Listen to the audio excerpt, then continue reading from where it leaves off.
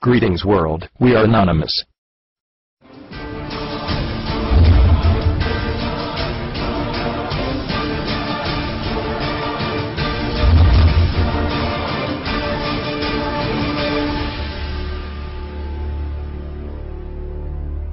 The continuing campaigns for internet censoring litigation such as SEPA, PIPA, and ACTA, and the closure of sites such as Mega Upload under allegations of piracy and conspiracy, the time has come to take a stand against music, film, and media companies' lobbyists. The only way is to hit them where it really hurts: their profit margins. March 2012 is the end of the first quarter in economic reports worldwide.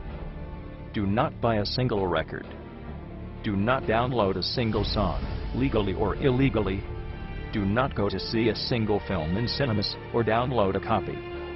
Do not buy a DVD in the stores. Do not buy a video game. Do not buy a single book or magazine. Wait the 4 weeks to buy them in April.